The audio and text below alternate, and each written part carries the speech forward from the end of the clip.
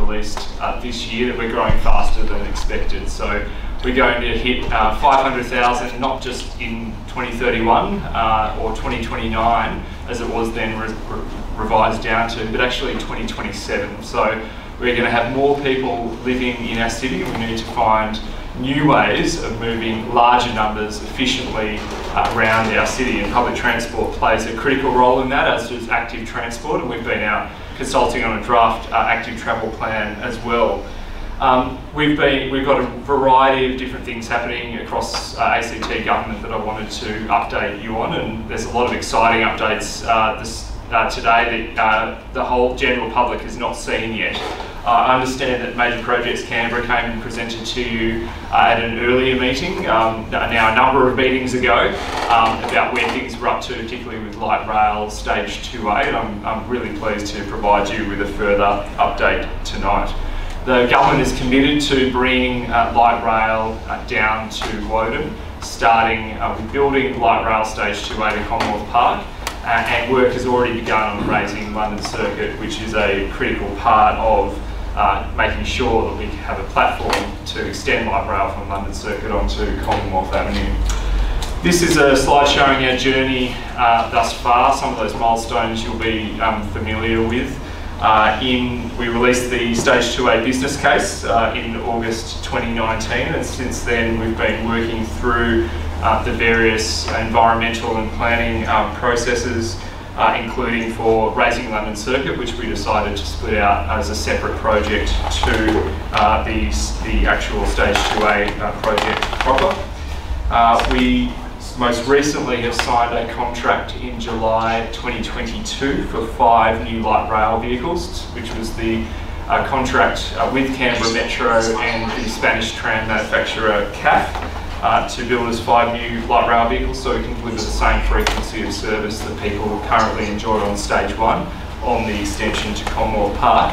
Importantly, what we funded under that contract as well was a retrofitting of the existing fleet of 14 light rail vehicles for Stage 1 with the onboard energy systems that will allow us to run wire-free on Stage 2A from William Street to Commonwealth Park, but also on the future extension, of course, through 2B, through the Parliamentary Triangle, which will be a great outcome, I think, for the community, and not having those poles and wires in that sort of heritage area, and does mean cost less to put up those poles and wires, despite the extra costs of the onboard energy systems themselves.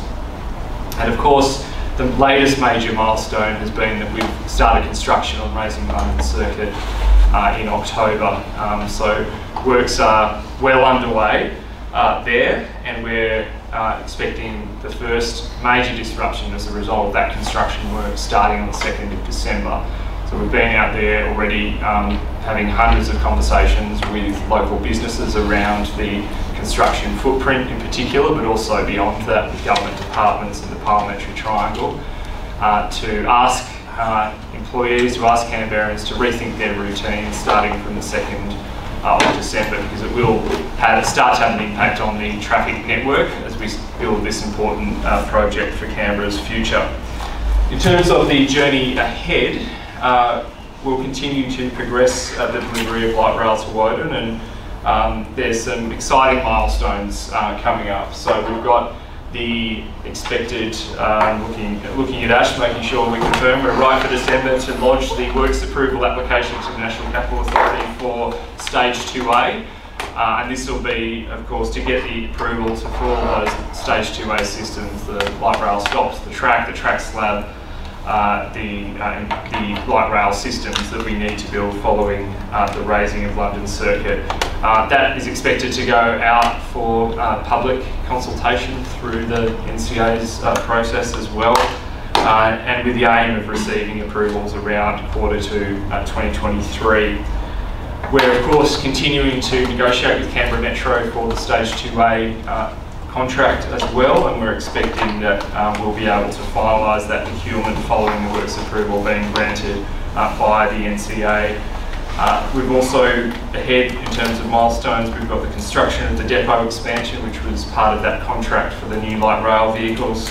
That'll commence in 2023 to make sure we've got the room at Mitchell to cater for the growing fleet of light rail vehicles. And then the first new light rail vehicle will arrive in 2024, and at that point we can start substituting those into our existing fleet, and then we can start retrofitting the existing fleet with those onboard energy systems by taking them out of service for a period of time. And that is expected, the total retrofitting time frame is expected to take around 4 years. So that gives you a sense about what the timing will be for the start of operations for stage 2A. So around 2 years for construction of Racing London Circuit, and around 2 years after that for stage 2A to start operations.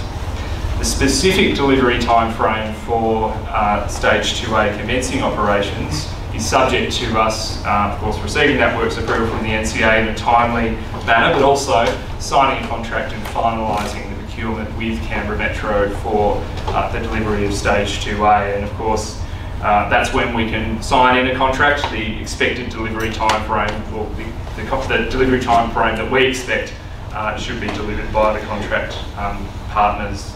So we're looking forward to that occurring next year, and we're looking forward to updating the community with a more specific time frame around what quarter and what month we expect operations to commence for stage 2A. The first step, of course, of enabling stage 2A is to raise London Circuit up to form that at-grade intersection to provide a platform for light rail to move from Commonwealth Avenue onto from London Circuit onto Commonwealth Avenue. But it's also going to provide other benefits for the city, which you'll see in the slides ahead, particularly making sure that we've got a more people-friendly southern part of our CBD for pedestrians, for cyclists, and for public transport. And at the moment, there's a 6 metre high wall that blocks people moving from the city through to the lake. It's a physical barrier that is very challenging. And of course, it wasn't part of the original plans for Canberra by Burley Griffin. It was a later retrofit of an LA-style cloverleaf interchange, which we are taking out in order to make sure that we've got a improved southern end of our CBD, and we're hoping it will add to an improved landscape, improved vibrancy of that southern section. And what it will mean is that effectively people will, when they're moving from the southern part of the city into the city, they'll hit the CBD a little bit earlier than they would have beforehand. I talked a little bit about the depot and LRV modifications, but there's a significant amount of work associated with that. And there's a few dot points there about exactly what that means. Going back to stage 2A, once we've completed that work, of course the extension involves an extension of the line by 1.7 kilometres through the western side of London Circuit. It'll be wide freed, as I mentioned, running on 100% renewable energy. It will require us to put in some more electrical infrastructure to support the extension and the energy needs of the system as well. And we're currently examining exactly where those potential extraction stations need to go, potentially on the stage 1 route, not on the stage 2A route. Improvements, of course, through London Circuit will include traffic signalling, road and footpath improvements, and extra tree plantings. We've been doing a lot of work with the National Capital Authority, both on stage 2A but also on stage 2B as already on the landscape plan for the Commonwealth Avenue area. And they're looking closely at how we can meet the original heritage intention of this area as a major gateway into the southern part of the city, down to the tree species and where things should be planted based on the actual Burley Griffin landscaping design. So we're really excited about that and the opportunity to try and have a greater canopy cover on what is actually quite a bare median at the moment on Commonwealth Avenue, and also beyond on 2B as well. Now I'm going to show you a few different slides of what we expect things to look like. This hasn't been seen yet, so you're getting a sneak preview of what is likely to be part of the final submission through the NCA, which will then go out for public consultation. This is a slide of North Lawn Place looking south from Alinga Street on the extension. So the crossing there of Alinga Street with the sort of red maroon there. You can get a glimpse of the green, the first section of green track, which will be the first section that we'll have on the light rail route, which is very exciting there. And then, of course, it will move through onto London Circuit from there, turning right. Go to the next slide. And then we've got the Edinburgh Avenue stop there. So it moves down the western edge of London Circuit in the median. This is the first section where it's running on the road. So we haven't actually experienced that much in Canberra with our light rail system. It's not a tram system. It does mostly run in its own dedicated corridor with traffic signals that will allow it to move through ahead of vehicles, but this section it will have to move onto the road. So we're moving from what is currently a two lanes each way configuration on the road. We're taking out a lane in the centre, which will be for the light rail vehicles. It's a very narrow street, and you can see that here in the render of the western side of London Circuit. We have to try and fit in a whole range of different services. We can just go back to Edinburgh Avenue if that's all right. Thank you. We're trying to fit in a whole range of different services, which has been a bit of a challenge for the designers. This is a design that I think most people would be familiar with if they have gone down to Melbourne at any point and seen the tram system that operates there, light rail system that operates there. So we've got two stations either side of the track, and it's a reasonably narrow road either side for motor vehicles. And so it will be a very low speed environment, and the road environment really speaks to it being, a pedestrian zone. There's people crossing across the tracks in order to access light rail. We'll move on to the City South stop. So this is the stop that the light rails come up from the western side of London Circuit and just come onto Commonwealth Avenue. There's a stop planned there, which will not immediately, I think, be used, but certainly will provide access to the future Acton waterfront development. And it may be used by also people walking from the eastern side of London Circuit as well. And there's actually a fair bit of residential development that is planned on that side of the city so that people can access that stop. And then beyond that moves to the last stop, which is Commonwealth Park. So this is a stop next to the car parks there near the park at the moment, and we've been talking very closely with the NCA about what the design outcome that we want here. We want to make sure that we had a safe crossing. There is an existing traffic light arrangement there, which is used now all throughout the year, but was put in place to support particularly people moving through to major events in Commonwealth Park, like Florida. So it shouldn't change the traffic conditions in a significant way through the introduction of that stop, but we do expect there'll be more people sort of crossing across Commonwealth Avenue. Mentioned the landscape, which we've been working closely on. So we've got the newly raised Commonwealth Avenue and London Circuit intersection there, which is an at-grade intersection.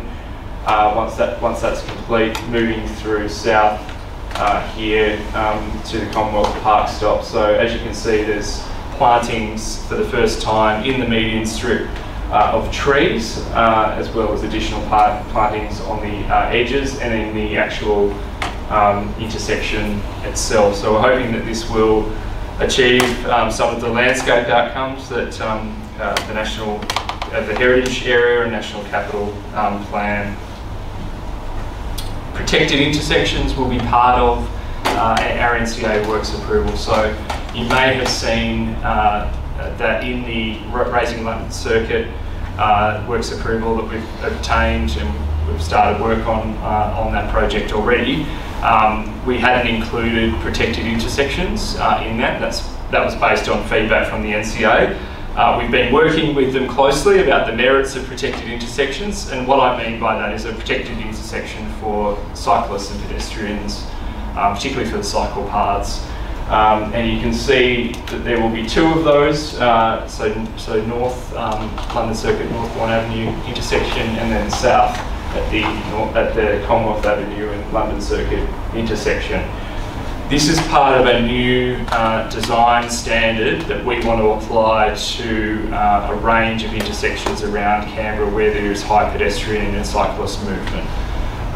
What it does is it's safe infrastructure for walking and cycling, and it's one of the ways that we know that we can actually promote more people to get out and cycle in our community. Because one of the whole purposes of raising London Circuit was to try and provide safe connections for people walking and cycling, we wanted to make sure that we had the best infrastructure design possible. And I think that's a example on the northern side of London Circuit with North Bourne Avenue about what that design will look like. So you can see that there are protected intersections here where there's a dedicated cycle lane separated from pedestrians so that they feel safe to walk across the road as well. And these are going to be some of the first examples of these types of intersections in Canberra. So we're really excited about this and what can be achieved at the London Circuit Commonwealth Avenue intersection. So this is the first time people have seen the render of this one, and this is what we're hoping to get agreement from the National Capital Authority for. The buildings, the ghosts of buildings will not look like that, I can tell you that now, so I suspect it will be less intrusive than that in the Acton waterfront development, which is obviously a bit of planning to do to finalise what that will look like. But certainly there will be more people living on that side of Commonwealth Avenue, and we're expecting them to use that City South stop just there, as well as people from the eastern side of the CBD. We'll move on to some of the traffic impacts. So there's an existing traffic light at the Commonwealth Park stop already, so that's not a significant difference. Obviously we're putting in new traffic lights with the raised London Circuit arrangement with the intersection of Commonwealth Avenue, which will be in that grey, that level intersection. We're putting in 2 new traffic light intersections at London Circuit on West Road, London Circuit and University Avenue as well, which again which hopefully will provide better safety for pedestrians and cyclists as well.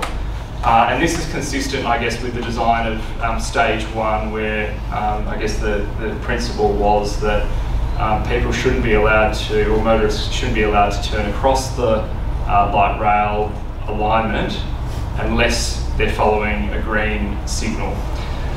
So it will improve safety for motorists, make sure that we're trying to avoid collisions into the light rail vehicle. Unfortunately, we still see that a little bit even where there are signals telling people not to cross the alignment. So as I said, the next steps will be to get those works approvals and finalise the contract negotiations. I think the community is going to be excited to see some of the images that we've put up for the first time tonight in that, and we're looking forward to getting their feedback. It's not the end point. There's still this last opportunity for people to give their feedback on the final proposition. And of course the NCA may put their conditions on that works approval as well. We look forward to seeing if there are any that we need to address.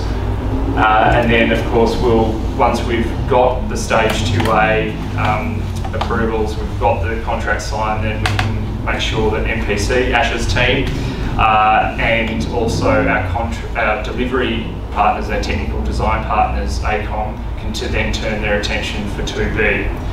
Now, 2B. So I wanted to talk a little bit about 2B tonight. Obviously, this is a critical part of getting light rail to open, and it was always going to be the most complex part from a planning point of view and from a design point of view. That's the reason why we split stage 2 into 2 parts, 2A and 2B, because we knew that 2A was going to be a much simpler proposition, and so that we could get underway with stage 2A while we continue to work on getting the planning approvals and undertaking the design for 2B. We've already started that to some extent with work that Major Projects Canberra has been doing with the NCA around their bridge strengthening project. So at the same time that we're constructing light rail stage 2A, the NCA will also be undertaking their major project to improve Commonwealth Avenue Bridge, widen the wings of the bridge for pedestrians and cyclists, which is very consistent with what we're trying to achieve with our project, and also the bridge strengthening work that they need to do to update that bridge. It's going to have more traffic volume in the future, heavier loads, and it's a bridge that was, of course, designed sort of around the 1960s. So we know that we need to get over the lake into Parliamentary Triangle. We've been very clear that our intention is the same intention as the original designers of the bridge, which is to build a third inset bridge in between the 2 Commonwealth Avenue bridges to get over Lake Burley Griffin into the Parliamentary Triangle. And so we've been undertaking quite a bit of heritage work with the NCA so that we're both consistent with the heritage values of the bridge, and that will also inform the environmental impact statement which we need to develop for stage 2B. We've also been doing the work on the landscape proposition for stage 2B as well, and there's certainly some interesting things that have come out of that about what the potential is around some of the clover leaves on the southern part, southern end of Commonwealth Bridge, not just the northern end that we're dealing with Raising London Circuit, and the opportunities there again to try and be consistent with the original design of this part of Canberra by Burley Griffin. So we're very excited about that happening and being able to shift our focus once we've got stage 2A underway. We'll still be keeping a very close eye on the contractors there, the team, but we'll be able to shift our focus on to getting on with some of those planning approvals that are required, which include, and sorry, we'll go back to that slide in a second. Sorry, I'll deal with this now. So we've got a little bit of work to do on the design still on stage 2B. We know that the National Capital Plan transport route, which we had sort of consulted with the community on and the Joint Parliamentary Committee, is the State Circle route around Parliament House, down Adelaide Avenue, down to Woden. And that was, we got feedback from the Joint Parliamentary Committee on the territories that that was their preferred alignment in the past. We got feedback from the NCA that that was going to be consistent with their view as well, so that was what we were proceeding with. There's since been a change of government. There's since been changes to members of the National Capital Authority Board, and there's been a new chair of the Joint Parliamentary Committee on the Territories. That opens up the possibility of reopening a discussion about the exact route and alignment that stage 2B should take through the Parliamentary Triangle, what the costs and benefits of that route should be, and we are very interested in looking at what the options are. So the State Circle route has a number of challenges to it. The first of those is that there's a very narrow gap from when the light rail track transitions from Commonwealth Avenue onto State Circle. And so that, from a technical point of view, is very challenging. It would then have to go onto the verge on the Parliament House side of the verge on State Circle. And that, of course, invokes the need to get the extra set of planning approvals by having both House of Parliament voting in support of the project. And the reason for that is because there's things on the other side of the verge, like the church, that make it very difficult for us to run on the other side. And there are a range of extra costs that are required as well for that alignment. It is still the preferred alignment at this point in time. But we are going to open up a discussion about whether we should also examine the option as we progress with some of the early design and planning about what was, I guess, affectionately known as the dogleg option, which is presented behind me. And I guess the key benefits of this are that it brings the light rail stops, the 3 light rail stops within the sort of parliament, or 4 light rail stops within the parliamentary triangle, closer to where people are working and live. And that's sort of, I guess, demonstrated through the sort of light purple and dark purple blotches on the map. So it might make it easier for more people to access the light rail route, which is a good public transport outcome. This route is proposed to go sort of just through near the old Parliament House and then move through. And you might have seen in the federal budget there was a very significant announcement about a new government office building precinct, which would have catered for thousands of people living directly on the light rail line. And so there's an opportunity to make sure that they have really great access into the light rail route as well. It potentially adds a slight time cost through the parliamentary triangle for those who are travelling through to Woden, but it also potentially would cost less than going on the state circle route to actually build this potential option. So we're going to examine that as part of the work that we will start to do on 2B, and work closely with the NCA, work closely with the Joint Parliamentary Committee on the Territories to examine the costs and benefits of that potential route as we move forward. Go to the next slide. This is a great diagram because it shows the complexity of what we're dealing with on 2B in terms of the approvals. It is the most complex project from a planning approval point of view in Australia because of the overlay of the NCA, National Capital Plan, and the parliamentary precinct. So it is a very complex path that we're having to walk through at each stage, and we're looking forward to starting that as soon as we can to make sure that we get decisions in a timely way. But the reality is that the decisions are out of our hands. Largely, they're undertaken by third parties, and that makes it a very complex project, and it adds risk to the project.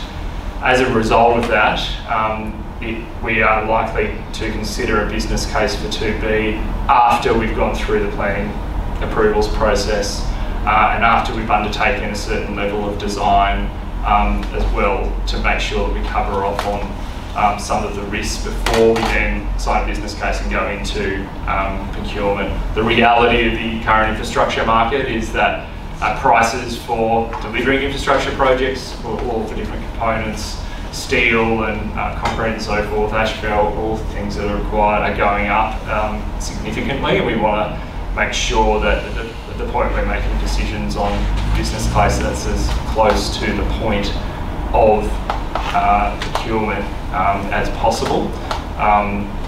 You might note that the 2A business case was released in August 2019. It's now some years later that we're actually just finalising the procurement, and there as a result will be obvious cost escalation that's occurred during that period that will be reflected. And we want to make sure we reduce that cost escalation, reduce that risk as much as possible.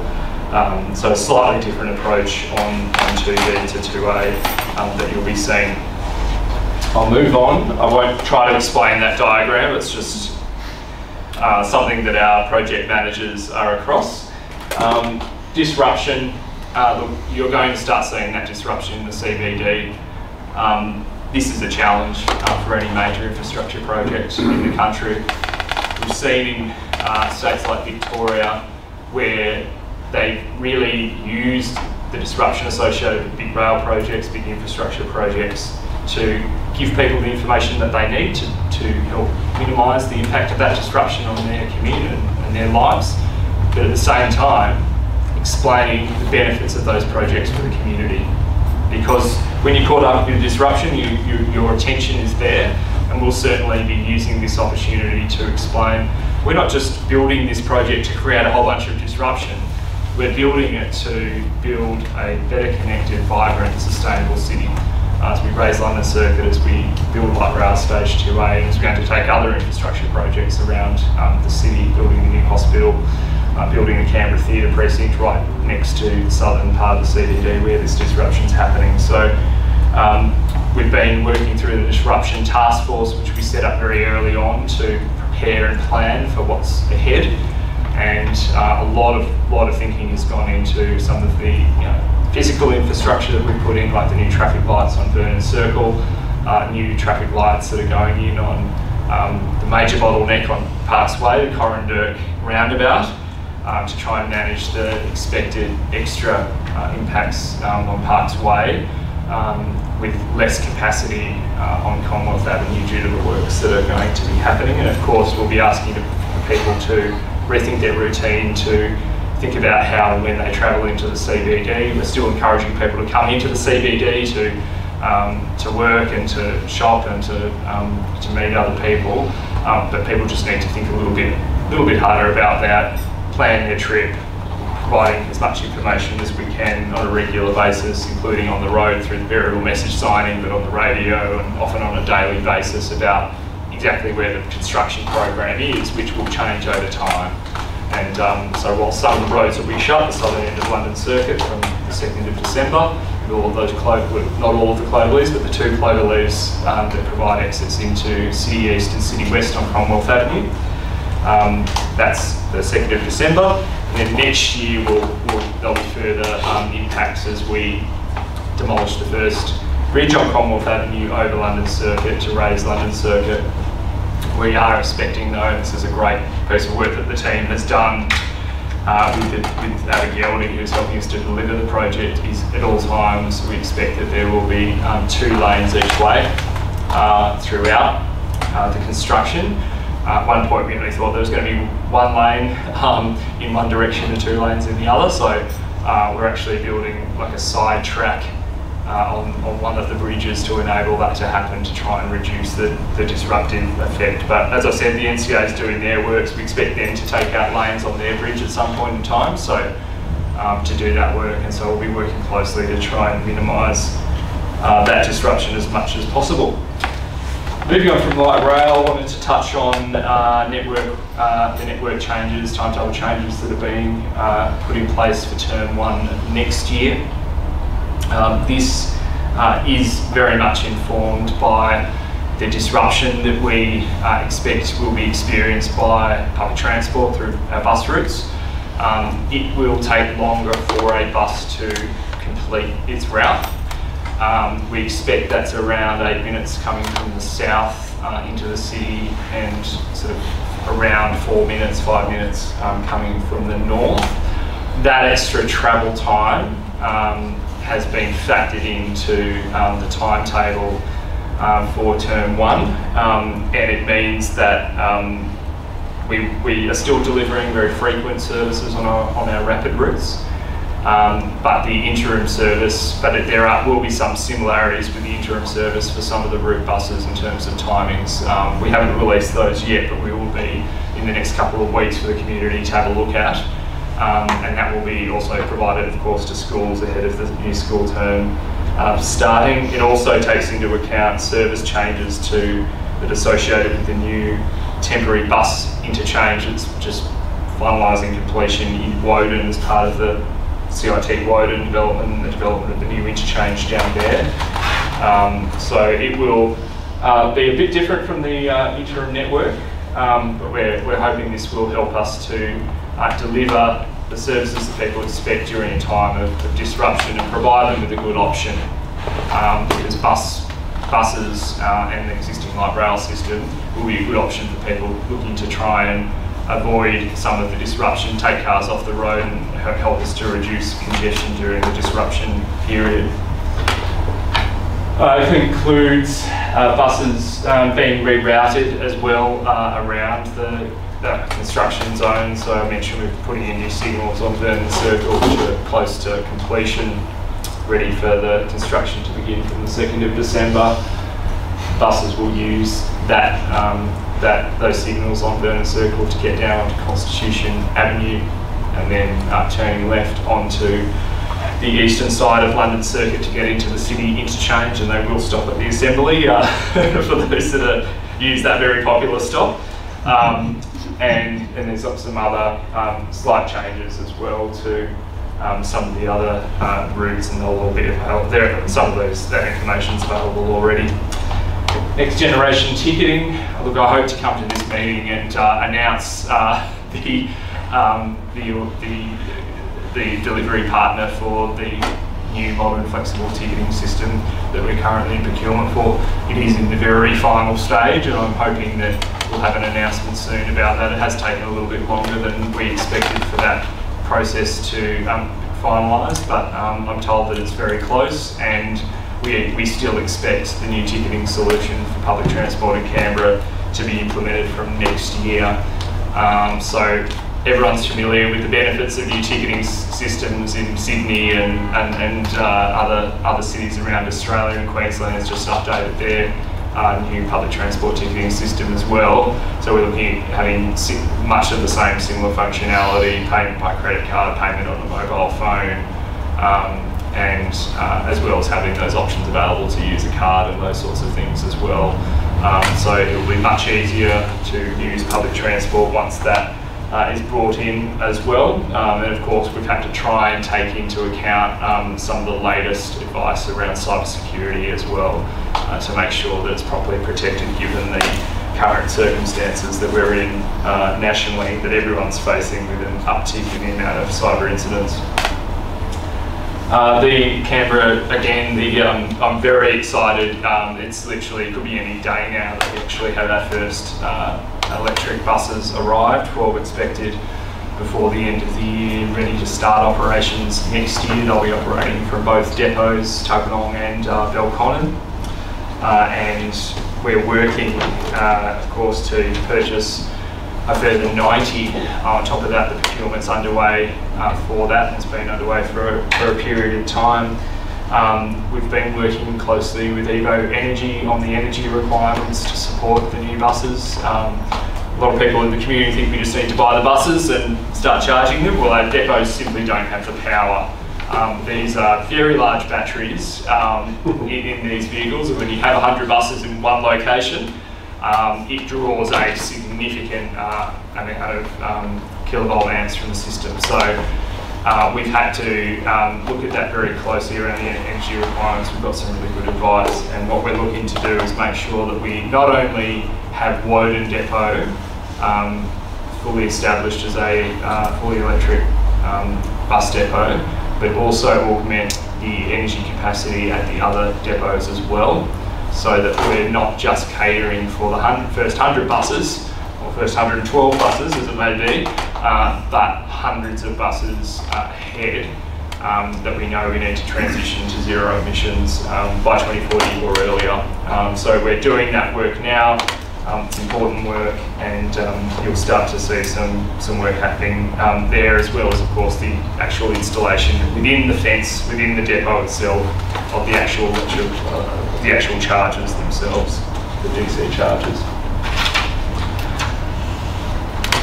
The transport strategy we're continuing to implement, so the active travel plan draft has been out for consultation. I think that's been a really useful piece of work. I think it's going to be a really important piece of work. As I mentioned, protected intersections, that's one example. Another example of a hypothetical intersection in Canberra, an arterial to arterial, but we've got some other designs that will be released soon as part of a best practice design guide for streets and intersections in Canberra. That will be translated into our municipal infrastructure standards, so any intersection that we upgrade, we'll take those into account in design, and it will literally reshape the way that Canberra looks and feels, and hopefully will support safer streets, particularly for walking and cycling. So really excited about that piece of work, and we'll be doing some further consultation on that, and also keen to hear from PTCBR, particularly about how it caters for public transport as well. You can see some buses in there, but appreciate that it doesn't have a dedicated bus lane in there, which I'm sure you'd be asking for, and of course does of course exist on some of our existing streets. Next slide. So we're doing some work on the future light rail network as well. We've seen in the last couple of weeks the Fishwick business community put out their proposal to run a light rail line down the existing heavy rail line nearby to Canberra Avenue, running through to Fishwick, and then they've also suggested it should loop around and come back by the airport on Moorshead Drive, where of course we welcome their enthusiasm for light rail and what it can do to rejuvenate the city and particularly support business. I think it's really exciting to see those sorts of proposals being put forward. We're certainly going to take that into consideration as part of a piece of work we're doing to update the light rail network plan, which is sort of known as the light rail master plan for the future extensions of the line. What I'd say is Fishwick's proposal was predicated on stage 2 being built because it connects, the Canberra Avenue connection connects into stage 2 around State Circle. And so we need to, of course, build that first. But they've got some interesting, I think, interesting proposals to put forward. Transport for New South Wales has also been doing some consultation about public transport in around the Queanbeyan region as well, where the issue of a future light rail connection has come up, which we find very interesting, and so we'll be taking that into account as well as we continue this work, which is really to make sure that we've got some of the future planning for the city mapped out so that we can preserve the corridors where future lines will run. And that's particularly important when it comes to the middle of the CBD, where there's an extensive amount of development happening. And we know that at some point the stage 3 line from Belconnen will have to cross over and connect through the city, cross over the existing light rail line and connect through the city, and we need to just make sure that we're preserving those corridors so that development doesn't happen on a future line, and so that we've got that there ready to go when we can start future work on stage 3 in terms of design and construction, and then on future routes as well. So that work's underway, and keen to hear PTCBR's view about what the priorities are there and what sorts of things that we should be considering as we do that work going forward. So look, I'll leave it there. There's a lot covered there, and there's probably a whole bunch more that we could talk about in the public transport space, how we get more people back onto public transport being a big one. I know we had a sort of forum about that earlier on in the year, and we continue to try and make sure we attract more people back into public transport going into the new year. You'll certainly see a lot of communication from government about the benefits of using public transport to try and attract people back on as we kind of move out of the COVID period. Hopefully when people feel a little bit safer to use public transport. So thank you for the opportunity. I'm happy to answer any questions. We've got, of course, Ash Kahith and the team here from Major Projects Canberra as well, who can take any of the more detailed technical questions, which I often get from this group, I have to say. A lot of interest.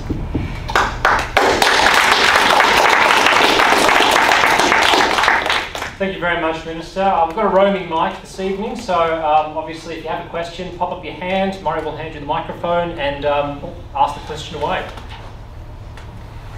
I'm happy to start.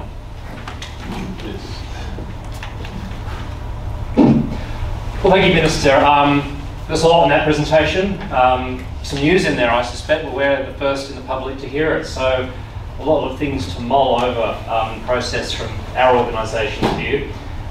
My question relates to how long it's taken from the completion of stage 1 to really get work underway for stage 2. So obviously, light rail stage 1 was essentially, brought to the public's attention in the 2012 election, was voted on at the 2016 election, and was delivered by the 2020 ACT election.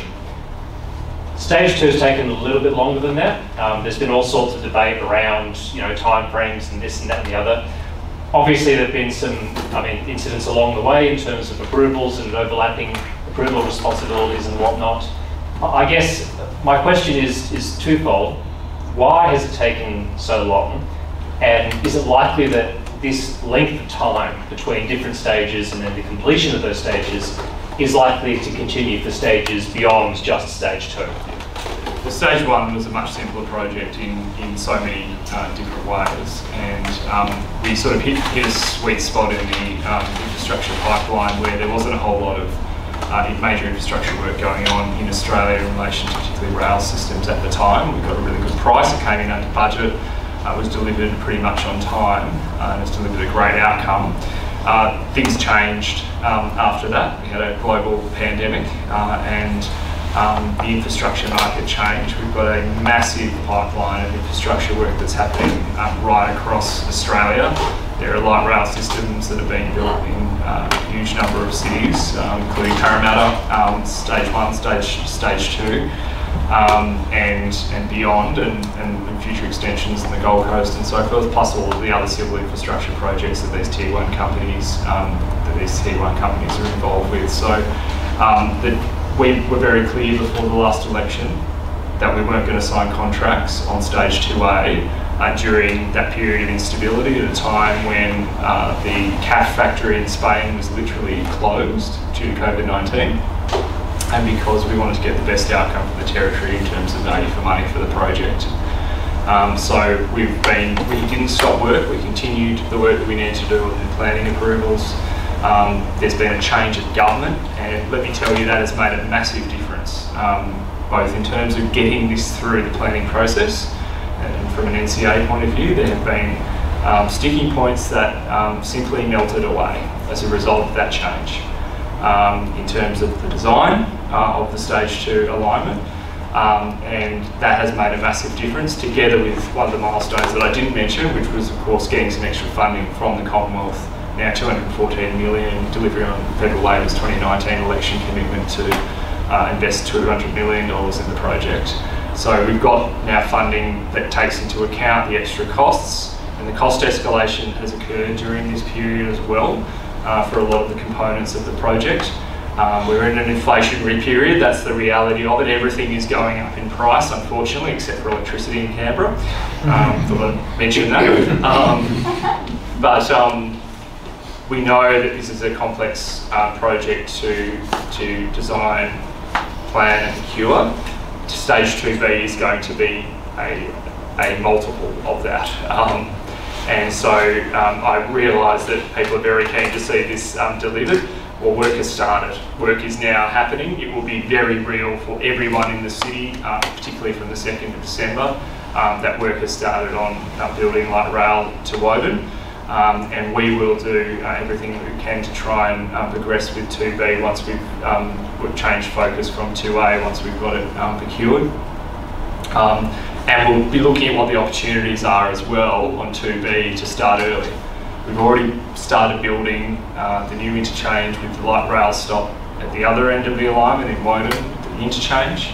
We'll look at what the opportunities are to do some of the early works, which typically involves potential utility removal out of the alignment, so that when we are ready to start work, we can just get on and actually build the track.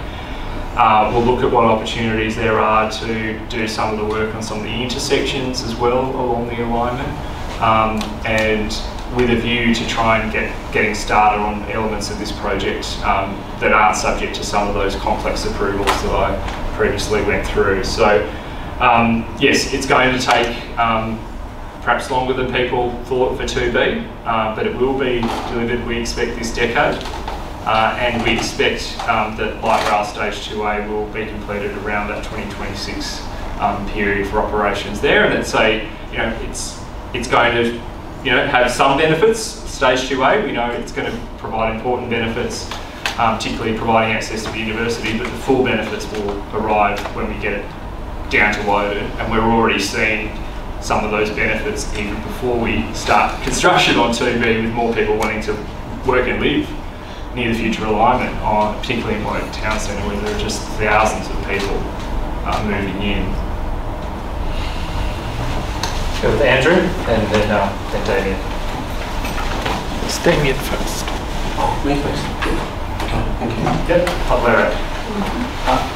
Thanks, Minister. I just wanted to ask a question about what's still our main form of public transport, the bus system, and whether we are going to get a new enterprise agreement that will allow us to have a reasonable weekend bus service. Yeah, very good question, thank you. We're just in the final, well, the offer's gone out for the agreement to the ACT Public Service, including to our bus drivers and also to our mechanics in our depots.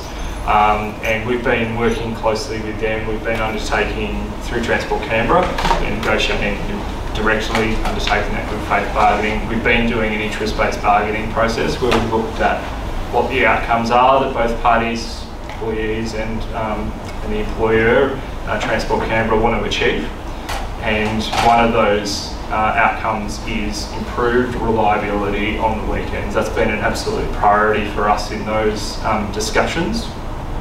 And we are hopeful of making some improvements through that, but we're in that final stage, and it's almost up to the point where, well, the unions are considering the offer at the moment, and then this is the sort of core offer, and then we'll be finalising the sort of ancillary parts, including the action, the Transport Canberra side of things very soon. So that has absolutely been a priority for me, because we need to make sure that we've got that reliability on the weekend and the certainty that will enable us to step up the frequency of services on Saturday afternoons and on Sundays as well. And we're out there recruiting at the moment. It's I think there's actually an article in today's paper of someone literally delivering a 3-year-old's dream of becoming a bus driver. And the come and try day is actually tomorrow. If you want to go and drive a bus, get out there. Make sure you tell them in advance that you're coming through the Eventbrite system. But we are out there recruiting as well, and we're looking forward to looking at what the opportunities are once we conclude the EA negotiations to try and step up services, starting with the afternoons on Saturdays. Andrew. Thank you. You've explained very well some of the challenges that have faced Stage 2 light rail as a project. Obviously, the impact of the pandemic and the impact of the changing environment for the infrastructure construction delivery market. With regards to the future light rail network, which I am very impressed by the map that you showed. I think that's an excellent vision for the future of light rail, of the completed light rail network. But I am a little bit concerned by the fact that the government's target is to deliver one stage per decade. Are we factoring in for stages 3, 4, 5, 6, that all of them are going to face the same degree of challenge that we've seen with stage 2? I think no. Stage 2 will be forever known as the most complex project in our city's history. The other stages, I think, are less complex, but they still have a range of issues that we need to work through. Stage 3, there's still a lot of questions to be answered around future exact alignment of that route, not just in the city, which we're looking at the moment, but also through the AIS precinct and what the future is there. But we do want to progress with our vision of a citywide light rail network and integrate it with buses, which will still play an important role in our city. I think what Australian governments haven't done very well is look at the financing options for some of those. Fish Week Business Association actually were suggesting that we should try and do another stage in conjunction with stage 3. Using the land sales of the existing heavy rail route and the sort of station, Kingston Station, around it to help fund that project, which I think is an interesting idea. I think, except for the fact that we don't actually own the the heavy rail line to be able to get that revenue. But certainly, I think we do need to look more. I think work with our Treasury, work with the Australian government to come up with new ways of financing this type of infrastructure so that it can be delivered more quickly, and that tax increment financing and those types of models that have been used in the US to fund infrastructure is one way. We don't have the same mechanisms as the US in terms of being able to levy sales tax, which states can do in the in the US to fund transport infrastructure, which is what they do in Washington State and other states around America. So we do have to think a little bit more creatively though, because at the moment we are not capturing the land value uplift associated with the light rail stages that we build. So when people complain about their rates going up as a result of as a result of light rail, that's only the case to the extent that rates go up by 3.75% a year. They've been sort of capped. We've made that policy decision. It's only within that 3.75% that we then provide proportionalise the amount that people pay on rates based on their land value. So it's something that we haven't done well, and I think we need to look at in the future what the possibility is to potentially better capture some of that value, and governments can potentially do that by selling some of the land on the corridors. We've been doing, of course, a lot of planning work associated with light rail stage 2, and you might have seen a consultant study, which we don't necessarily agree with the recommendations of that study. And I know various stakeholders around Canberra have put their own views on that one as well, which we certainly welcome those ideas.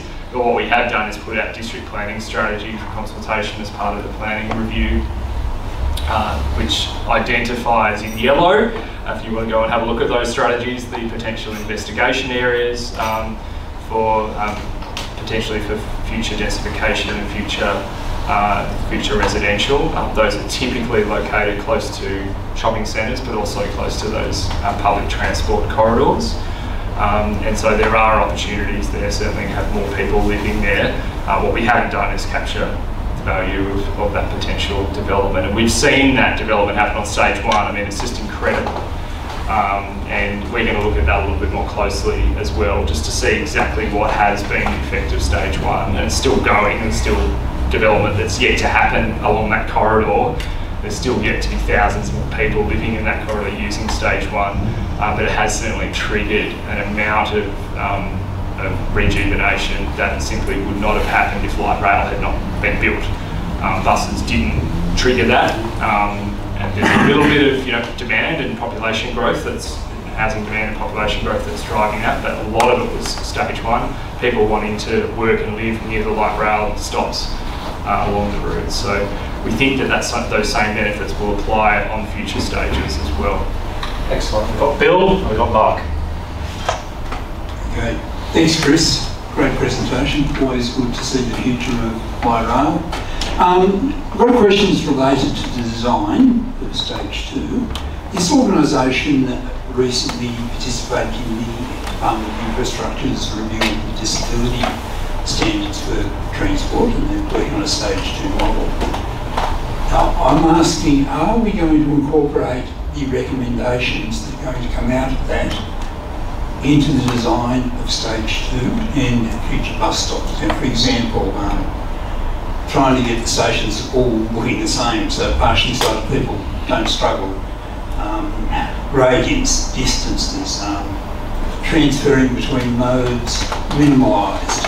So what we're trying to do is get away from being the city that was eaten by cars.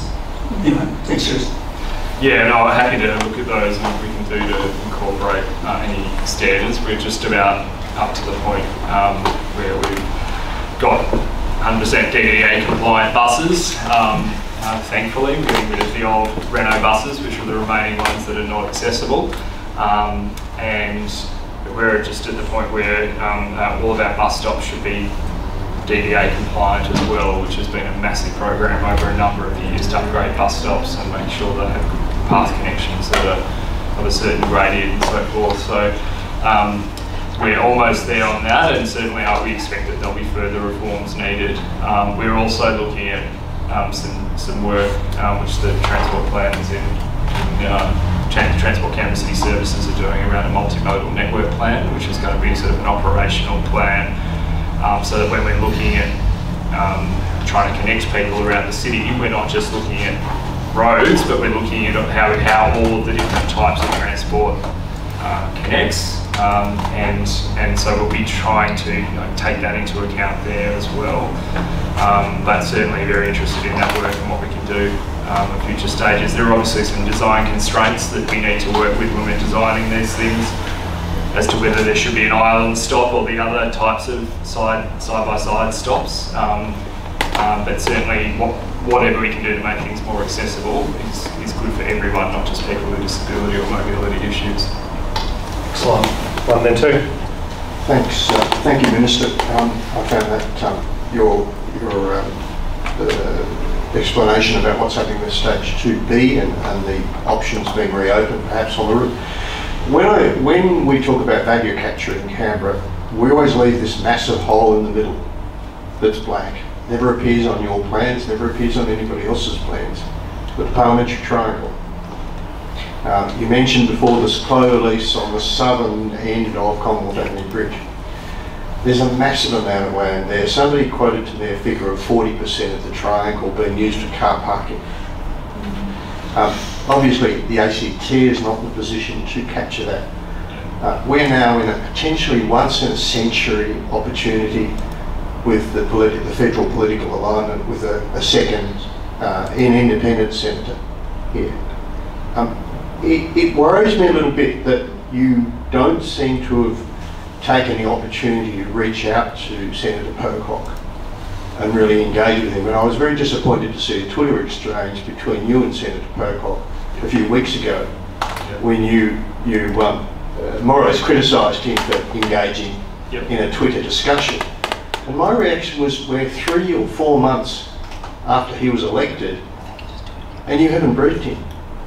We have. Yeah, well, no, that was the implication of the Twitter exchange. Yeah, no, we have briefed him. We briefed him, I think, prior to that exchange. But I have met with him. I've opened the door. I said, happy to meet with him.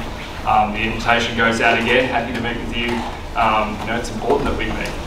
These are matters that are going to come before the Senate potentially for approval, and we want his support for this. I'm a bit disappointed that it seems like at the moment anyone that opens his door, a minority group that like Can the Tram, or people who have a similar mindset, seem to be getting in his ear. And I encourage everyone who supports light rail to continue your advocacy to him and other members of Parliament about the importance of light rail for our city and providing a mass transit system for our city.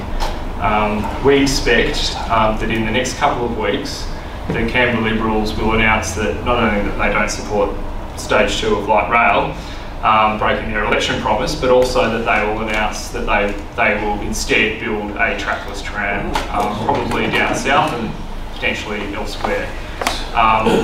Adding a third mode of transport to Canberra with all of the interchange penalties that means, and there will be a big discussion about what the future is around public transport in Canberra. We're going to need people to advocate for why we need a single mass transit line connecting north and south, with all of the benefits that it will provide in terms of public transport benefits, but also city shaping benefits that buses simply haven't provided in our city. And that's what trackless trams are. They're effectively trackless buses. We've already got articulated buses that run to Woden, and we've seen that in other cities, that it often means that they require the same level of infrastructure investment to get the same operational outcomes. So many of the same costs will apply, with, of course, the tracks making up a very small component of the overall price of that project. So there's going to be a furious debate that's going to happen in this city about light rail, and this group has always stood up for supporting light rail and better public transport system in this city at previous elections, and I suspect we'll be going into a fourth election where this will be the major issue that will be discussed amongst others, and certainly welcome your engagement in that. But we'll engage with everyone, independents, we'll be talking with everyone that we can about the benefits of this project. And to be honest, a fight like that, a political discussion, is an opportunity to talk with the community about the benefits of why we're doing stage 1. We haven't actually had that opportunity over the last couple of years, so I'm actually looking forward to having genuine debate with members to prove our point about why this matters. All right, got one more question. Yes. Thank you very much. I'm very pleased to see that by the end of this decade on the Architecture Transit word, or more important to the National Library and so on. My questions might sound a bit trivial, but trees and bikeways, I'd like to encourage building and planting in deciduous trees, voila, which actually really provide shade, and then in this winter provide sun and warmth.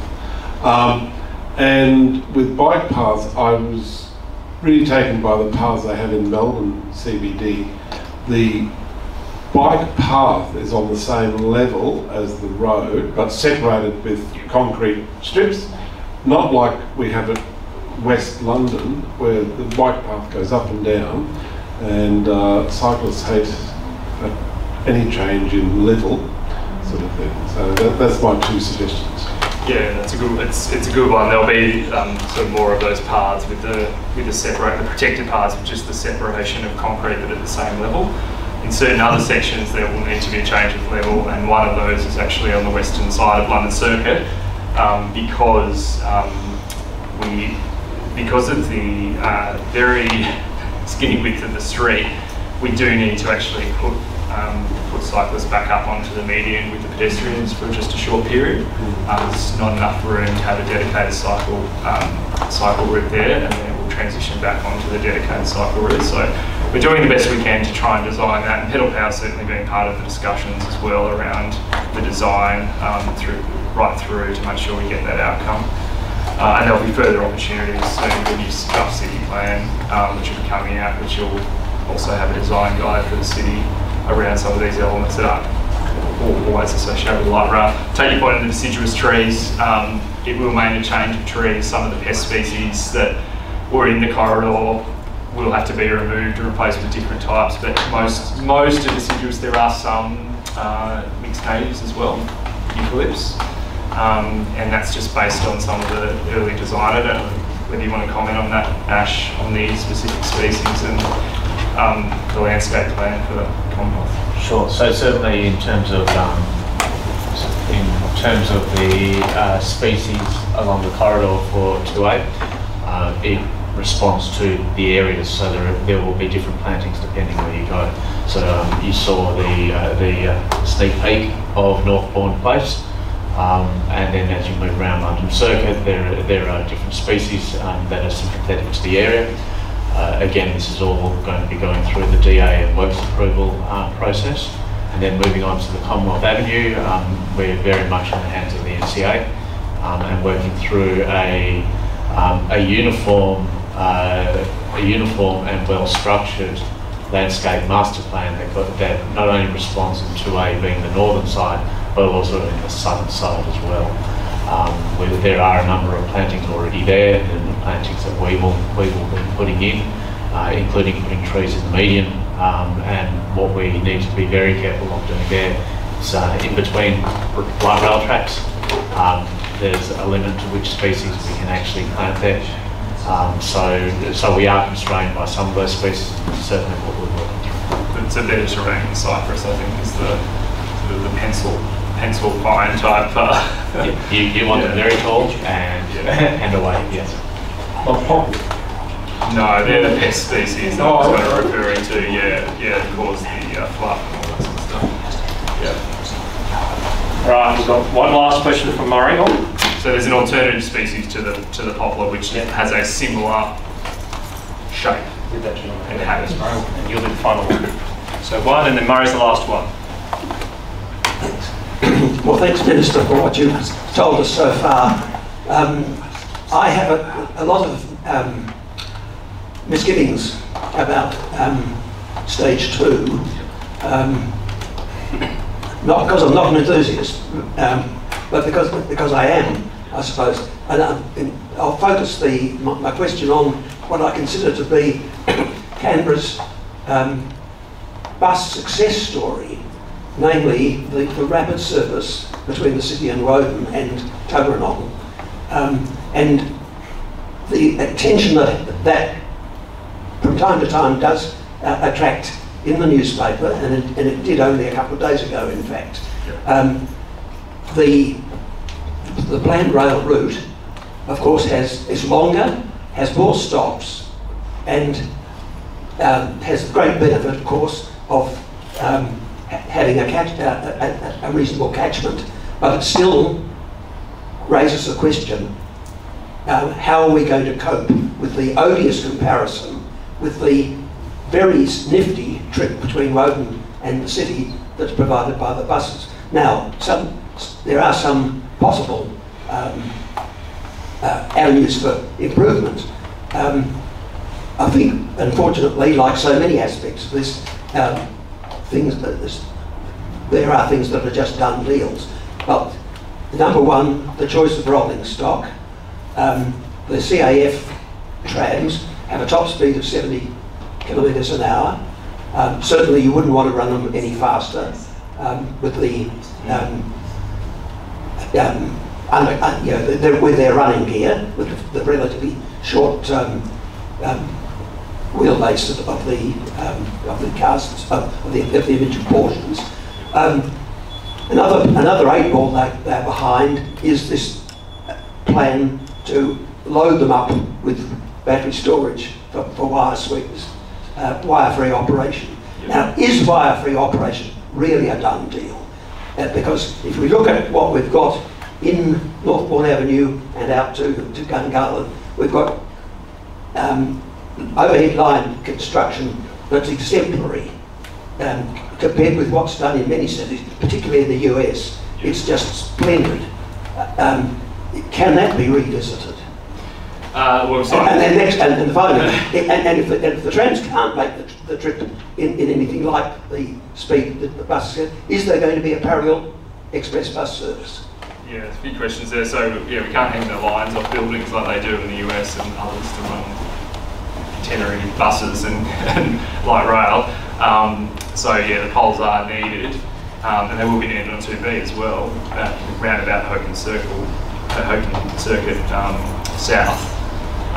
That'll be the sort of first stop that they connect or back onto light-free running down Adelaide Avenue. The new technology that's been developed on board energy systems has got a lot better over recent years. So we expect the performance to be good. It's always, the light rail would always have to run a little bit slower through the parliamentary triangle. It's just the reality of going through that area. But certainly it is a different system to the current bus services, the rapid bus services that run down to Woden. It will stop in places that those services have never been able to stop. There is literally no stop between South Curtin and Albert Hall at the moment for all those rapid services. So every suburb, Hughes, Resta Curtin and Deakin Yarralumla, as well as areas around Barton and Forest, they don't have access to those rapid stops, and that means that they don't enjoy any of the public transport benefits that come with that. So this will stop, and I don't think we really could have built stage 2 of light rail and completely not stop through that area. Oh no, I'm not suggesting we just would never have got away with it. No, the stops are fine. Yeah. It's just getting between them. Yeah, and look, the stops add time. There's no doubt about that, but it's comparable to stage 1 in terms of the time that it runs, almost similar distance. And so we think it'll run in the same way and have the same benefits that we've seen on stage 1 there. And we couldn't have run it down to Woden without going through the parliamentary triangle to get through that employment hub, which is so critical and which so many people want to access, not just from Woden, but we need to sell this benefit of the extension of stage 1. It is an extension of stage 1. All of the people on the north side will be using this to get south of the lake, to get down to that employment hub in Barton, to get down to the employment hub in Deakin and Woden. So we have to make sure that we capture those public transport benefits along the route.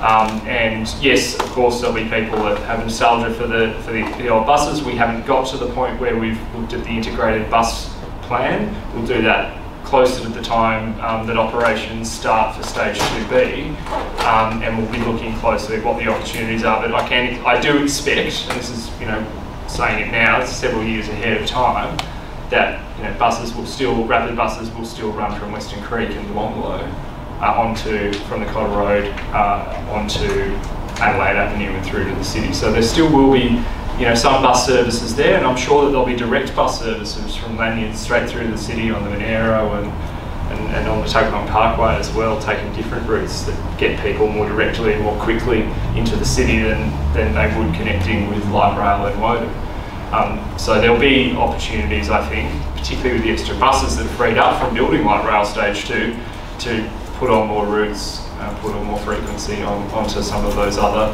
routes from further flung locations. But Tuggeranong residents will benefit from stage 2 of light rail as well when they connect with it, and being able to access some of those locations they haven't been able to access before on the rapid bus system. So it will be running wire-free. I think it's just an absolute requirement of the NCA that they've made for us, and I don't think that one's going to change. Some other things have changed, but so that is going to happen. We've obviously made the order, and the retrofitting will be happening over the next 4 years now. Yep. But on future routes, there's opportunities for other rolling stock, like you've suggested. Certainly haven't ruled that out, and then there's always potential of using other rolling stock on this alignment as well down the track if we ever decide to make that decision, or if CAP doesn't want to supply the next tranche of trams or whatever. Yep. All right. Final question. Yes, I did also want to state, for those of you who don't know the recent bus driver recruitment story you mentioned before, is of a friend of the channel, Brock Inman. Yes, he's very passionate about buses, I can attest to that. I did want to ask, I suppose it's going to be called Network 23, I was wondering if there's going to be public consultation provided on that? So we constantly take feedback throughout the year and make updates to the network and timetable.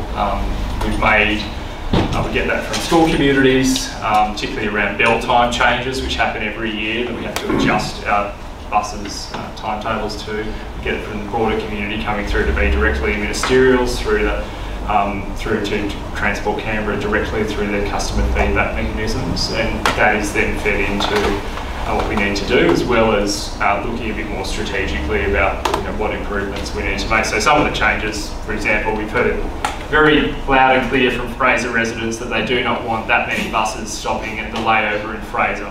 So we are making some adjustments to the network to not have as many routes stop, as many shifts stopping there for a layover.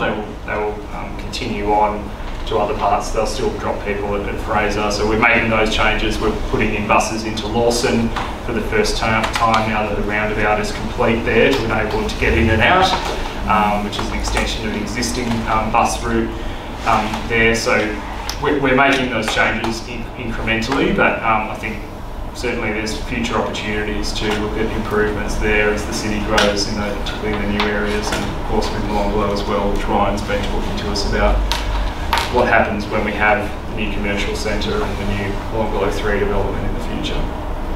Well, thank you, Chris. I wanted to thank you for fielding all our questions today. Yes, thank you. Thank you.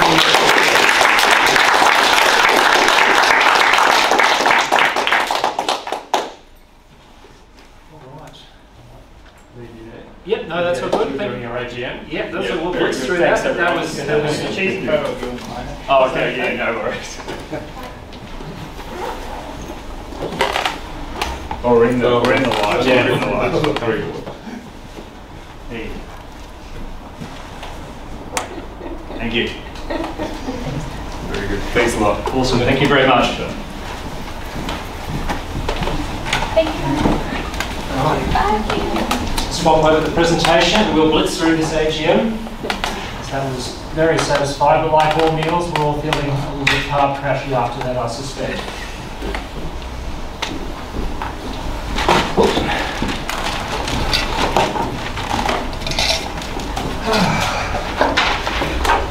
All right.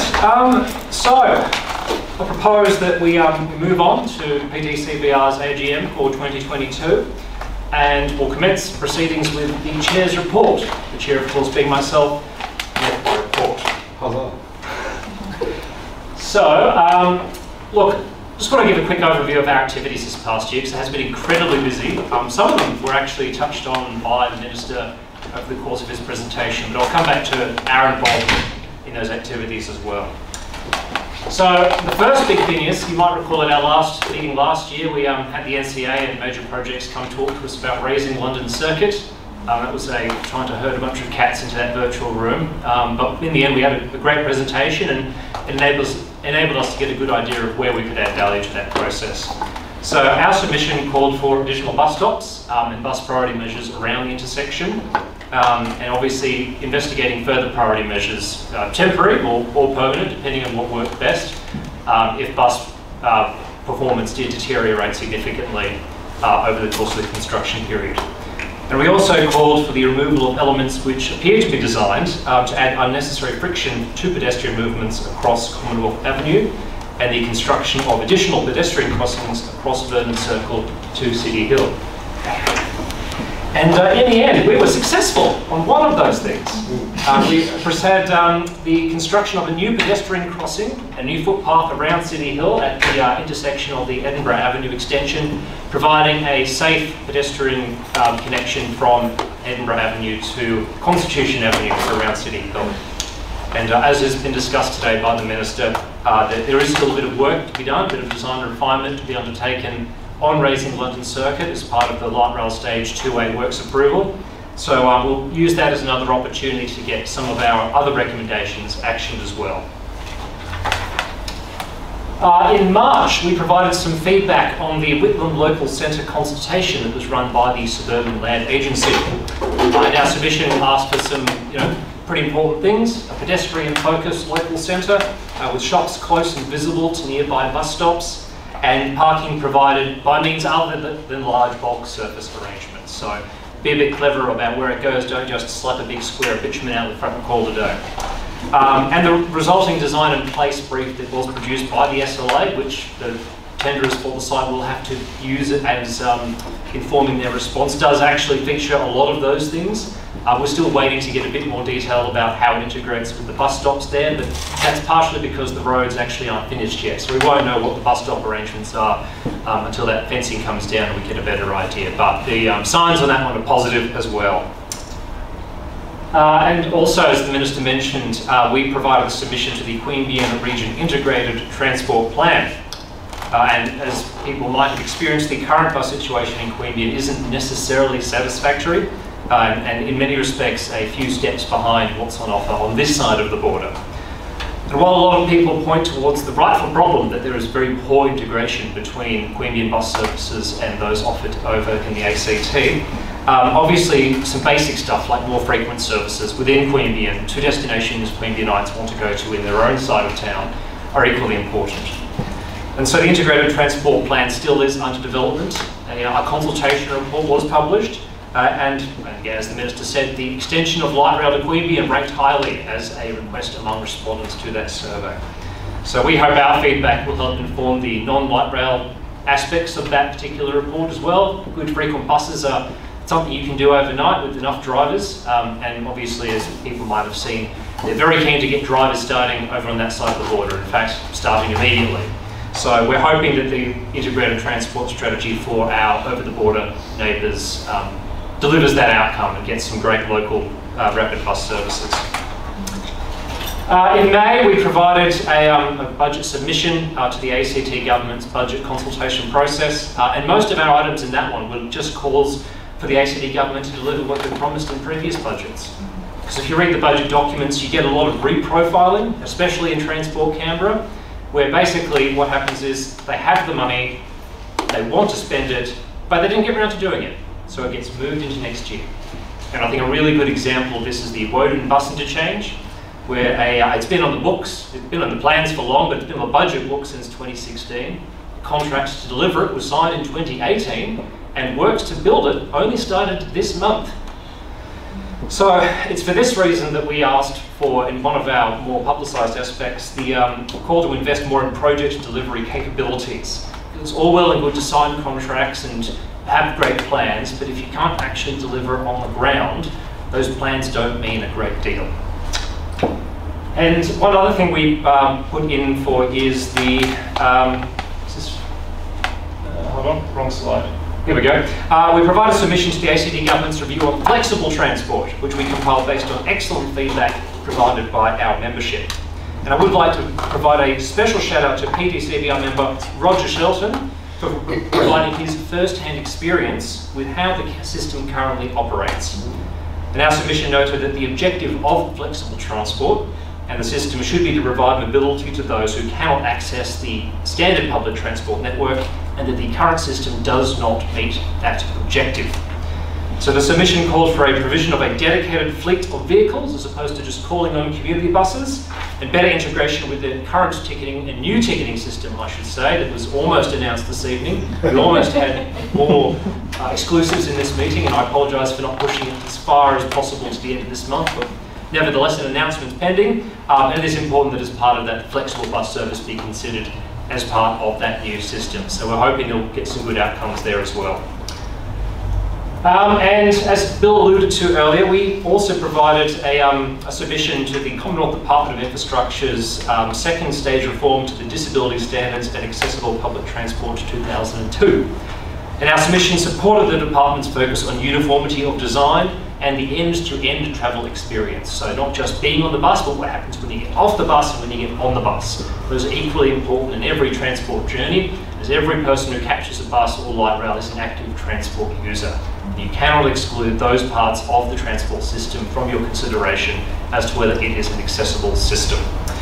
And so we hope that the department's approach will help to identify and resolve issues that limit the routine use of public transport by Australians with a disability. And as part of the consultation on stage 2, as Bill mentioned, we will be calling on the ACT Government to incorporate those reforms into the design, development and delivery of the project, as well as other planned improvements to public transport in the ACT. The other big thing that happened this year was, as once again Minister Steele alluded to, the draft active travel plan. So we put in a submission to that, we got a bit of coverage. Not that it was particularly controversial, but obviously getting your stuff out there, obviously everyone will find something to complain about, but we thought we put in a pretty sensible submission. And it was just calling for the prioritisation of local active travel routes on our collective roads over those longer distance linear routes. So our view is, it's easier to get someone to walk or ride 1 or 2 kilometres to the shops in the local school than perhaps the 10 or so kilometres it might take for them to ride to work. The submission, of course, also called for better integration between active transport and public transport. And as alluded to, this did get picked up by a number of local media outlets and instigated a great many interesting comments, which is a testament to our organisation's ability to stimulate the local discourse on a wide range of transport issues. Speaking of interesting things in the Riot Act, you may have seen some of the Pocock's interesting comments on Light Rail Stage 2 in September. And thanks to our fantastic friends at Greater Canberra, we were able to secure a meeting with David Pocock, I believe it was that week, in fact Friday, which was a fantastic opportunity, and we greatly appreciated the Senator's taking time out of his, as we've all seen in the news recently, very busy schedule, to listen to our thoughts on the matter. And it was very productive. It was a really, really good discussion. We heard David's interest in building a better Canberra. And we were actually able to correct a number of misconceptions around light rail and purported alternatives by providing a like-for-like cost breakdown on a per kilometre basis. So we were able to demonstrate using actual evidence as opposed to mythical thinking that regardless of what some particularly ill-informed commentary might say, some of which may or may not be coming out of a major political party in the ACT soon, there is no readily apparent cost advantage. It just does not exist. So we'll obviously be using some of these figures that were developed for that particular briefing more widely over the coming years. And obviously we've seen that with Senator Pocock's more enthusiastic reception of the Fyshwick light rail line, perhaps we may have actually changed his thinking on this one. So once again, thank you so much to Greater Canberra for using their connections to get us all in the room, and also to Senator for taking time, because he's a very busy man, He's also a very important man and a very powerful man in the context of what the federal government may or may not want to get passed in the various houses of parliament, and concessions he may or may not be able to extract to deliver on his election promises. We also provided a submission to the estate development application at Dairy Road, which is that wonderful little precinct out by Fyshwick, just on the other side of the Narrow Highway. Now, this location is currently served by a single road in and out, and obviously, the very least, we would like to see the current bus loop 56, which is shown here in the current plan, just does a little loop around the roundabout. We want to give it the opportunity to actually go into the precinct and provide a public transport stop, which is closer to where the actual action is going to be in that precinct. But obviously, it's a bit of a magical mystery to a bus, the 56. It goes everywhere and nowhere particularly quickly. In the longer term, we obviously would like to see a more substantial transport solution considered for Fyshwick in serving this precinct. And of course, enter at a very convenient opportunity the Fyshwick Business Association's Eastwick Green Line proposal, which was announced last week to great fanfare. And of course, as has been discussed in our various media outlets, this proposal does involve repurposing the existing heavy rail corridor that runs through Fyshwick to feature an extension of Canberra's light rail network, new residential development, and an active travel corridor. So we actually met with the Fyshwick Business Association earlier this year when they wanted to talk about it in high-level terms. We saw some of what they provided. It was great to see their enthusiasm, and we really welcome this sort of proactive involvement from the business community in planning for development that features active and public transport as a focus.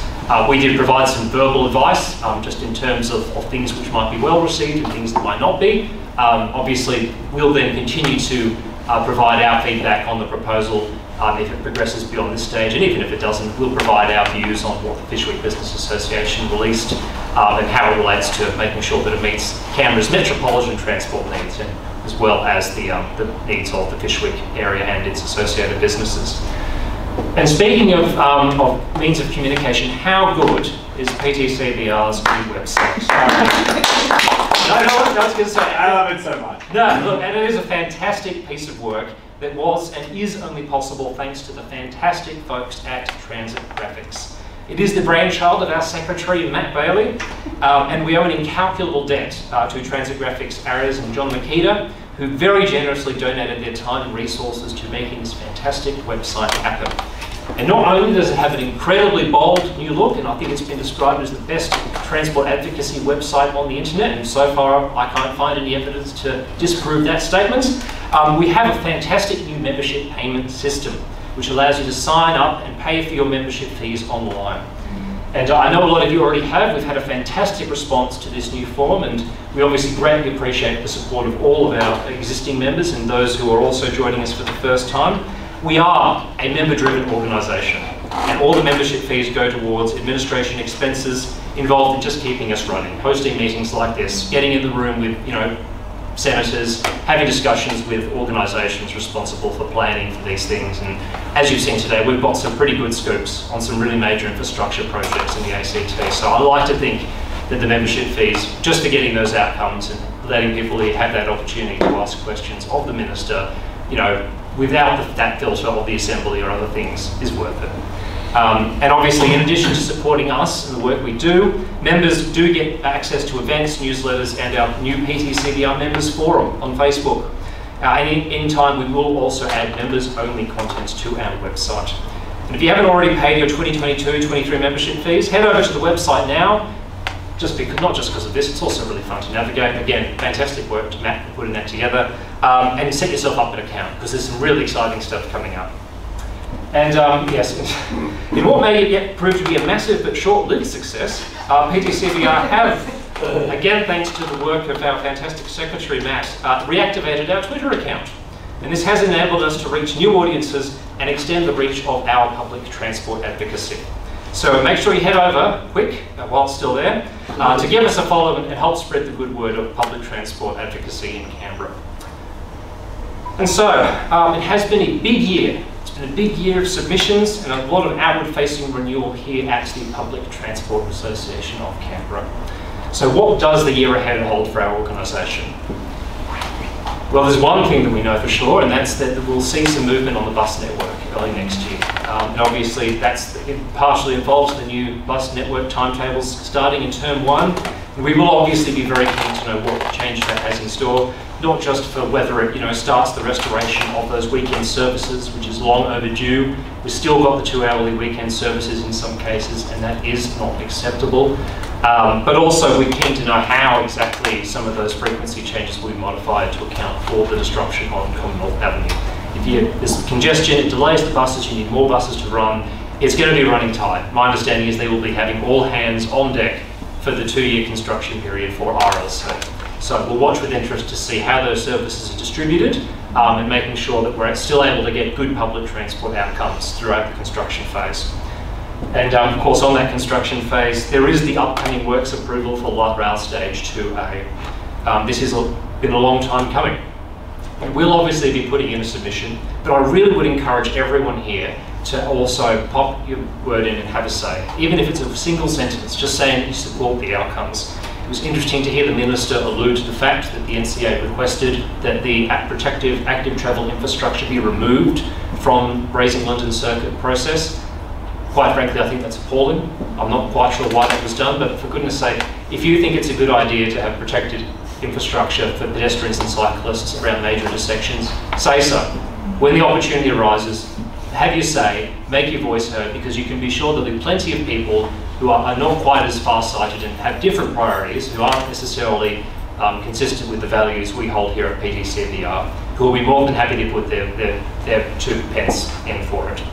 So it's obviously important for the National Capital Authority to know that there is public support for light rail and there is public support for good active travel infrastructure to get people to those stops. And obviously there is the light rail network plan refresh, as the Minister alluded to as well. And obviously, as touched on and as Transport Canberra have relayed to us, the focus is not on changing these routes. It's largely about just providing more details about those routes. And obviously how it interacts in the city centre aspect of things is quite important. And obviously there's multiple lines that do intersect in the city centre, and we want to make sure that all of those lines are considered as part of that light rail network plan refresh. So the contract is, I understand, worth less than 100 grand, so we're not expecting too many detailed technical studies involving soil sampling and vast engineering diagrams.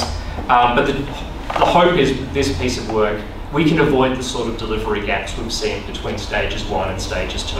It was a product of not enough planning having been done in the lead up to stage 2, and we're hoping that this piece of work, by focusing on those complicated areas, the areas where contention is likely to be highest, that we can avoid the sort of gaps we've seen between stages 1 and 2 with stages 2 and 3. It's great to hear that we've got 2B in this decade. Let's see if we can't get stage 3 done before the midway point of next decade. Let's get it done, and let's make sure that we don't have those gaps. And I would now like to move that this long rambling Chair's report of mine be accepted. I second. Excellent, second. Fantastic. Can I get a show of hands for the adoption of our Chair's report? Fantastic. Thank you very much.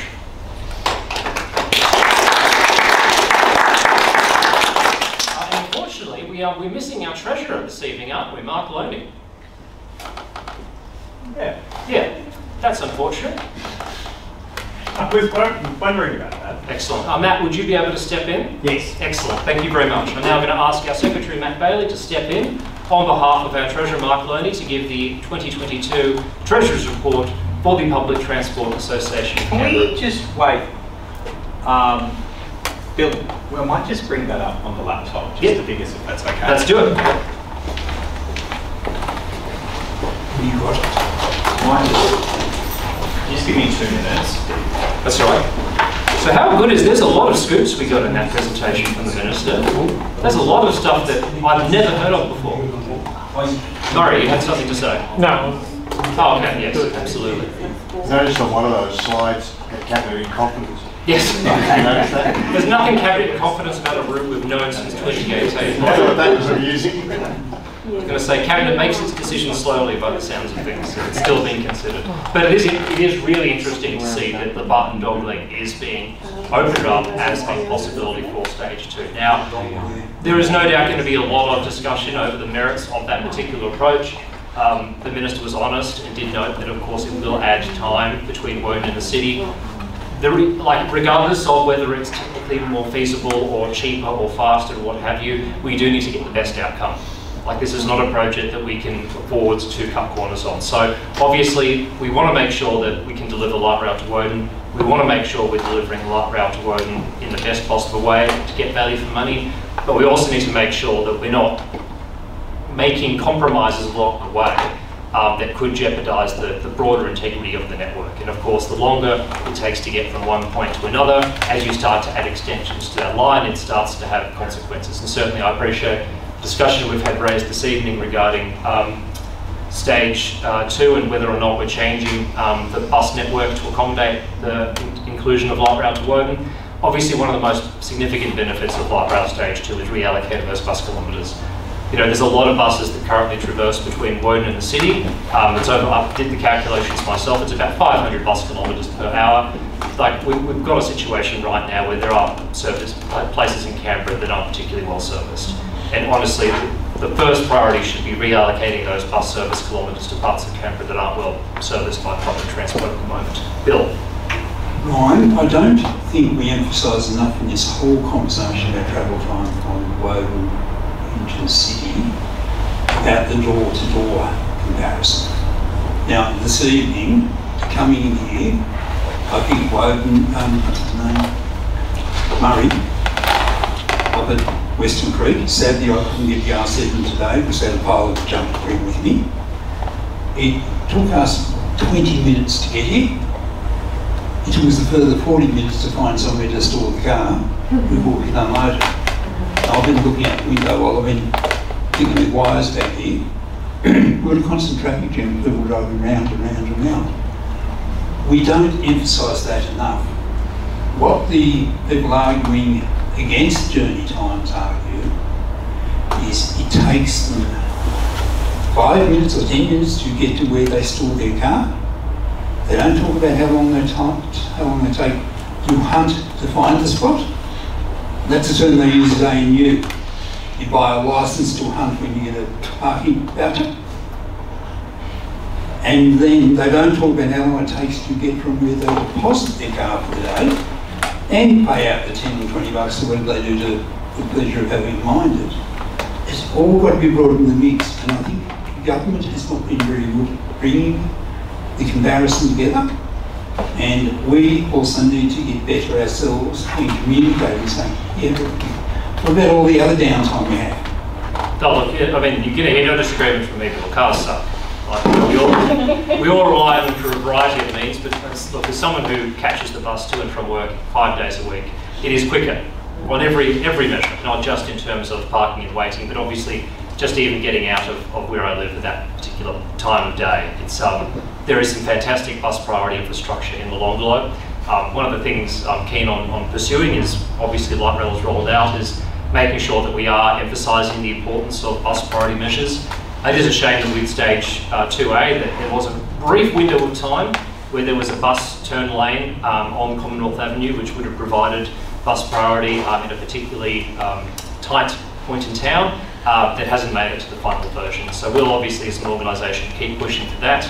And obviously it's very important that we, yes, as Bill mentioned, consider all aspects of things. Matt, are you ready for the Treasurer? Yeah, I might just take it from the seat, if that's okay, just like Ryan will take people through it on the screen. Right, you want to get with the microphone? Yep. Beautiful.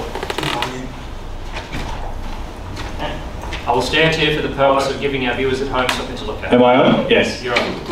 Okay, thank you very much. Home, say get off.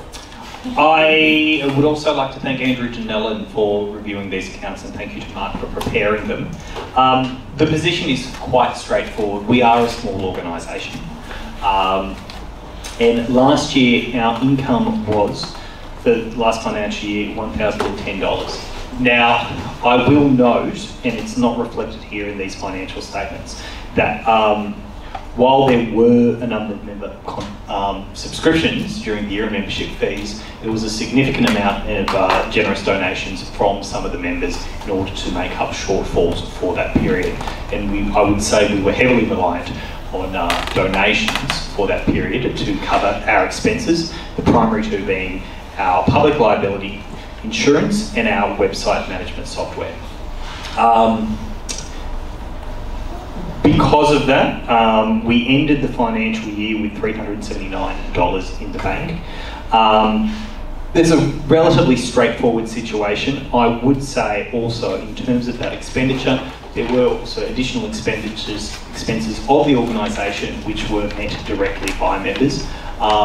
We're hoping to change that going forward into the next financial year. We now have 38 financial members, which is a significant increase compared to this time last year. Much of that is thanks to the website. So once again, the good work that the people at Transit Graphics has done has put this organisation on a much better financial footing, and we're in a much stronger position. Of that, I don't think there's too much more to say in relation to the financial position, so I would move that the financial statements be accepted by this organisation. Got a second from Roger. Thank you, Roger. Show of hands. Bravo! Thank you. We also need to move the minutes. We do That's indeed. okay. Yes. I'll just bring that up.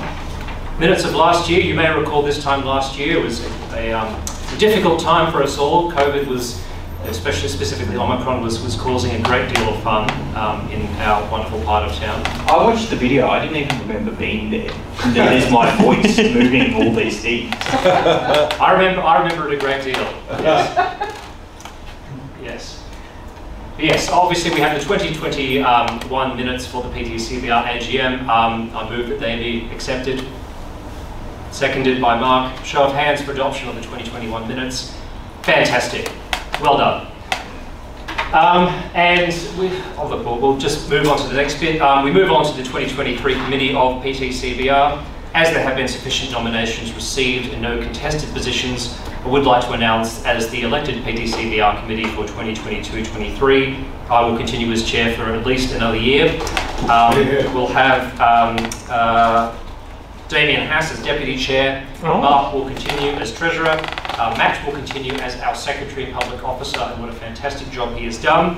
And we will continue to have Murray, Bill and Robert as general committee members.